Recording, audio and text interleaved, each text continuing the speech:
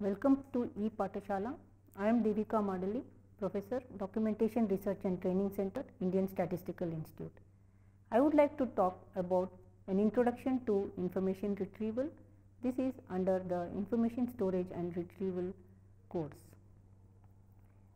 Information retrieval is a complex procedure and a process, mainly today because the collection is web-based and it is online. It is huge and it is growing at a very exponential rate, and also the collection is very heterogeneous in content. For example, it could be containing of simple text or a combination of text, image, video and different kinds of media which are not even known to the common person maybe, and this is also a part of the web and need to be retrieved in answer to information need. So, because of the heterogeneous content and the large exponential growth of collection on the online medium, there is certainly new challenge to IR. On the other hand, the challenge is also from the user side. Users and user needs are evolving according to the evolving of the medium itself and of the collection itself. So, in today's world, the user needs has very little time to retrieve complex material. They have very little time to formulate their query, and they have very little time to refine and issue the query again. In such a situation, it becomes a huge IR challenge when we have a large evolving heterogeneous content on one hand, and we have a user body on the other hand with very complicated user query which has not given much time for retrieval. The challenges for IR certainly are huge.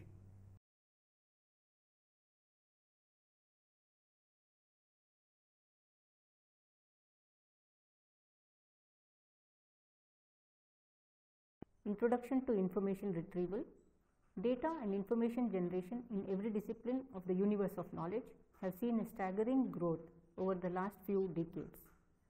Storing, managing, querying and retrieval of huge amount of data and information today need sophisticated procedures and also very advanced and suitable technologies. Information need of the user has a very complex nature. Many models have been developed to understand the information need of human beings today, and still undoubtedly this area remains a problem to be understood, and also there are many open questions to be answered about how an end user will seek information, how they will understand their information need, and how they will actually go to a system and express the information need, and how they attempt to retrieve something against that information need. So, all this is studied under many areas such as user behavior, query analysis and such areas, but still this is one interesting area where research problems exist. And this is also the second part that is involved in IR. So, one part is in the collection itself. The collection today is not limited, it is very huge, it is online, it is heterogeneous and it is growing at an exponential rate. So, that is the first challenge. On the other side is the user and the complex nature of users' information needs, and also the complexity of how the user will actually approach systems in trying to retrieve, in trying to express and retrieve what they require against an information need. So, this is the basis upon which today's IR systems need to grow. So, we need to look at what is the need for information retrieval. Need for information retrieval. So, the need of IR came into picture due to the factors that have been discussed now, and some of the factors are the sheer size and number of documents that increased where no traditional cataloging system can handle or give any kind of technical support today, and libraries had little or limited scope in terms of document processing, handling of different e-resources or sharing heterogeneous data and information over internet. Also, there are so many different disciplines or domains existing. So different disciplines such as, for example, earth observation or biotechnology or genetics that have evolved, these are producing many different types of data which computers support and in multiple number of file formats, and these also need to be indexed, stored, understood. They have to be represented in some way, they have to be organized, that means, and they must be retrieved. These data are maybe structured, they may be semi-structured, or many times these resources like web pages and e-resources are unstructured. So this is another issue that needs to be addressed under IR. On the web, different organizations started publishing and sharing information, and actually this should be pre-processed, filtered and modeled, and to be able to give a general structure in two documents in the web environment. But that is not happening. Different organizations just started publishing and populating documents as and when they can produce information, whereas in a classic IR system, documents need to be indexed, they have to be scanned, and for coining certain information that goes into bibliographic elements. So that would be a kind of a structured metadata available on document, but no such thing is available on the web. Subsequently, this big difference created a technical paradigm shift, and this necessitated to invent new theory and concepts for handling e-resources, rather than in the classic IR environment where everything was rather in a controlled environment, and there was a library and a librarian's approach in organizing and retrieving resources. So librarian's approach towards indexing is based upon what we call as pre-coordination system, and both the success and efficiency of indexing used here heavily depended upon some kind of classification systems, for example colon classification. So based upon, we know very well in library science that based upon colon classification system, the chain indexing system was developed by Dr. S.R. Ranganathan, which was used to index documents, which later was used to retrieve with a fairly predictable success in precision. So this kind of issues that are discussed necessitates the need for information retrieval. As we know, in the online environment or the web environment, we cannot expect only text documents. There are different forms of media in the document collection, and generally these media are maybe text, it may be image, it could be graphics, it could be audio, and audio could be just sounds or some kind of a instrument producing the sound. It could be a speech, as in a speech of a person, or it could be music pieces, whether it is songs sung by persons or instrumental music. So all these together contributes to audio, and the content could also be in the form of video, as we know popular example of YouTube, or it could be animations or a string of this. And we also have to know that the web document could be a combination of many of these media, which generally it is now. Whenever we go to some website, most probably it is more than one of these media that we are going to get. So documents. So to different documents, we can have these many categories. The document can be monomedia document, like having text only documents, official records, etc., where there can be text means alphabetical text, or official records could be numeric records, a numeric recording kind of a document. Then there could be multimedia documents, means these documents have got different media inside them. And then there could be hypertext documents. These documents have got hyperlinks. Okay. Such documents which have got hyperlink are also known as nonlinear document, for the simple reason that there are links that lead a person from one document to another, and again in the another document there could be links that lead to yet another document. So it is not a linear one time reading kind of document. It becomes non-linear kind of a thing whenever hypertext is embedded in documents. Then as a progression of this discussion, there could be hypermedia documents. That means that has got multimedia plus hypertext. That means the link that leads from one document to another may not lead from text to text essentially. For example, it could lead, the hyperlink can lead to from text, for example, to an image. To give a popular example, there can be a person's name, say Obama. When somebody clicks on the name of Obama, it could lead to a picture of Obama. So that means the hyperlink here from text, it is leading to the picture of Obama. Or it could be in text, they can write that there could be state of the nation speech can be the text.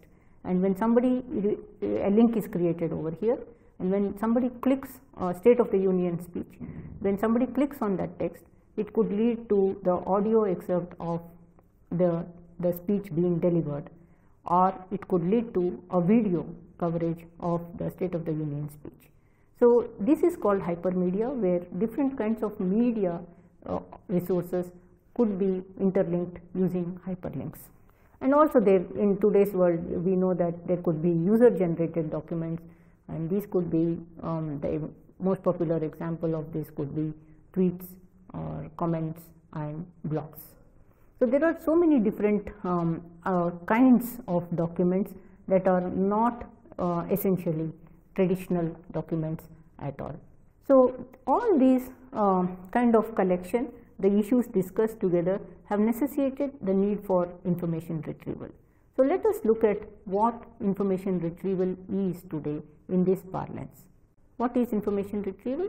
Information retrieval includes representation, storage, organization, accessing information which actually meets up with the users. IR includes document clustering and categorization, classification of documents, system architecture, information and data visualization, and some allied services, ranking of documents, semantic linking, filtering, among many others. Search engines have been developed based upon the concepts, principles and techniques developed by IR. Based on the different types of services, IR can be categorized as web search or personalized IR, enterprise or institutional service based IR, or domain specific IRs. IRs can also be categorized as web based IR system, digital libraries, multimedia IR and distributed IR systems, depending upon where it is deployed. So there are certainly many advantages of information retrieval, because information retrieval, as explained already, involves very complex procedures of representation, of organization, of access and of retrieval. It includes the whole gamut of activities, right from putting together a collection till retrieval. So the importance of IR is felt when there was a necessity to locate or get shared information without restrictions. The advantages of IR can be described as: the IR system is defined in such a way it can accept queries in natural language and execute matching operation with its index term at backend and locate the expected document from its term document matrix. After executing the queries, search engine represents the result with ranks as a specific using specific ranking algorithms, for example PageRank. It runs on the fetched result. Preferably the most relevant documents get top ranks than non-relevant ones. So there is an advantage where the user gets an indication of what may be more relevant for his or her purposes. As most IR systems or in the web parlance search engines index the document on incremental basis, web-based crawlers call web pages in hyperspace within certain time interval and get updated information, and they can also further index the crawl information. IR system has opened up huge business opportunities through web environment. So let us look at the origin of IR itself. Approach to manage and organize large collection of information actually came from librarianship. It can be claimed that cataloging is the primordial soup for the birth of information retrieval. So Eliot and Rose claimed in 3rd century BC that the Greek poet first created his own cataloging scheme for managing personal collection. So it is as old as that the concept of cataloging for retrieval was already evolved. In ancient periods, some big libraries were built. For example, the library at Alexandria had more than 700,000 documents. Nalanda University had one huge library of document collection, but the existence of any mechanism to organize or classify or retrieve information was not known. In 1891, Rudolph filed a patent to US Patent Office for a machine composed catalog cards joined together, which could be wound past a viewing window, enabling rapid manual scanning of catalogs. Soper in 1918 filed another patent for a device where catalog cards with hold related to categories were aligned in front of each other to determine if these were the entries in a collection with a particular combination of categories. If light could be seen through the arrangement of cards, it will seem like the match is found. Emanuel Goldberg was the first person who worked to solve that problem in the 1920s and 30s. What he created was an optical device which basically searched for a pattern of dots or letters within catalogs on a roll of microfilm. So Goldberg patented many of his inventions in photography. This can be seen as a graphical representation, the optical machine of Goldberg. In 1935, Davis and Draeger also made several experiments on similar line as Goldberg on microfilm based searching, and the final and the large significant invention was Vannevar Bush's, which developed the famous MEMEC system in 1945. Continuing the history of IR, Rudolph Shaw implemented Rapid Selector in US Department of Agriculture, the USDA library. This machine was developed under the supervision of engineers in MIT, and they worked on earlier version of the Rapid Selector on the consent from Bush and delivered the same to the Agricultural Department in around 1949. So as we can see, it was a quick succession of work in IR that led to some kind of progress and betterment of the systems.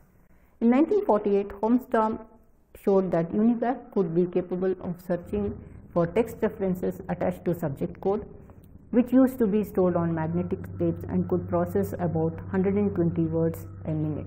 This is the first known fact where computer was used to search contents.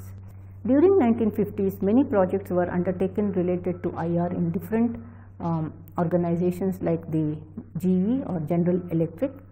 Important milestones include the coordinate and uniterm indexing by TOP, which came about around 1951.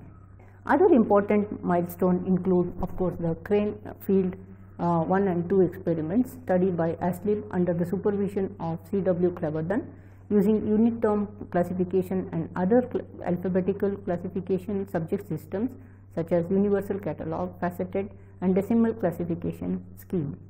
The main objective of the experiment centered around the investigation of the cost of indexing, the cost of preparing a physical index, and the cost of searching.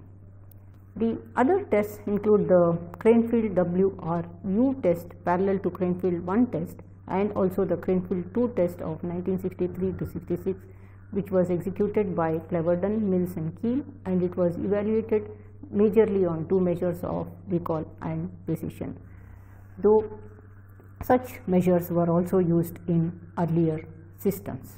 Weinberg report of 63 of Science, Government and Information identified the problem of information transfer process and managing growing number of information along with its crisis.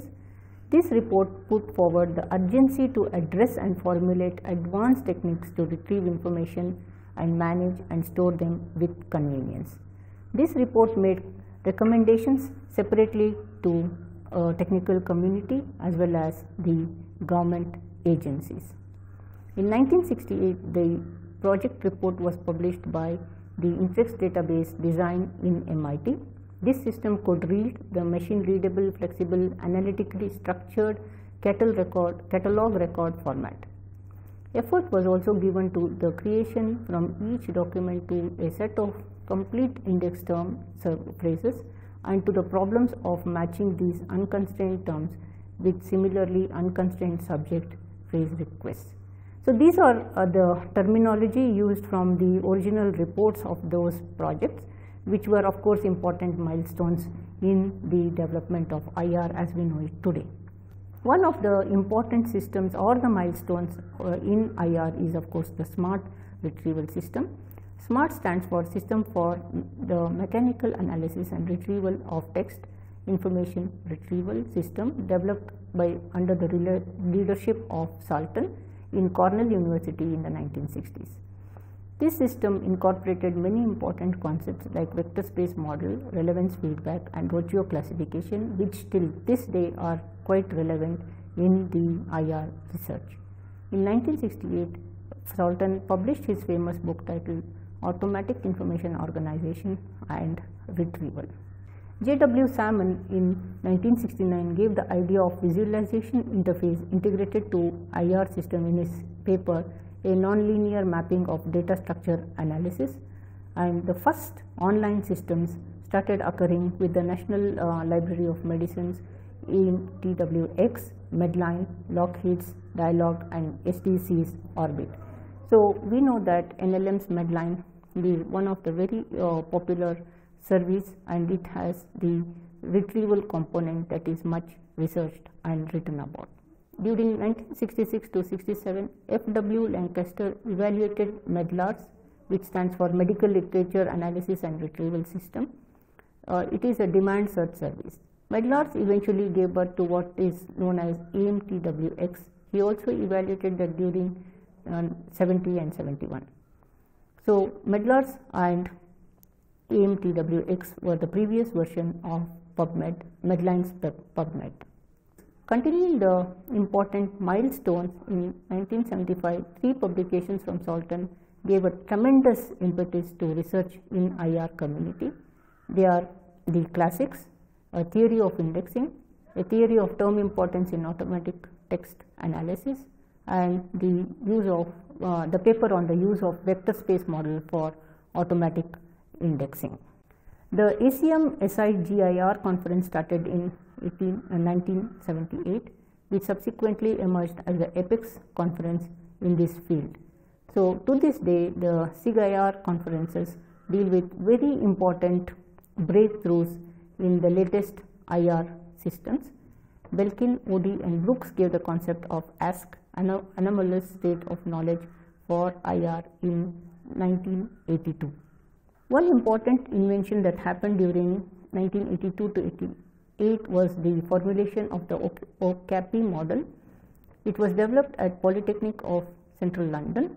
OCAPI is a set-oriented ranked output design for probabilistic type retrieval of textual material using inverted index. Of course, after this, the major breakthrough was 1989, where Tim Berners-Lee proposed the World Wide Web in CERN laboratory. After the WWW, it was practically a changed world. The kind of collection, the kind of IR activities and research in IR completely changed, because the web changed the way documents are produced and shared in the world. The TREC conference started as part of the TRIPSTER text program in 1992, and this was sponsored by the US Defense and National Institute of Standards and Technology, which is the NIST, and the popular PageRank algorithm was developed by Stanford University by Larry Page and Sergey Brin in 1996. After that, there have been again significant developments such as the latent derived allocation, DLDA, a generative topic model in NLP that was developed by David Lee, Andrew Ng and Michael Jordan in 2003. So, LDA is similar to probabilistic latent semantic analysis and latent semantic indexing, and this has gained a huge popularity in WWW of late. 1997 of course saw the birth of Google Inc., which is now ruling dominantly in search engine domain and developing many IR models that deal with complicated IR issues and problems. So, the present situation of the web and the environment of search engine did not evolve overnight. It has been a product, like we have seen, over decades long research. It has been the effort to evolve as the collection and the complexity of the collection also occurred.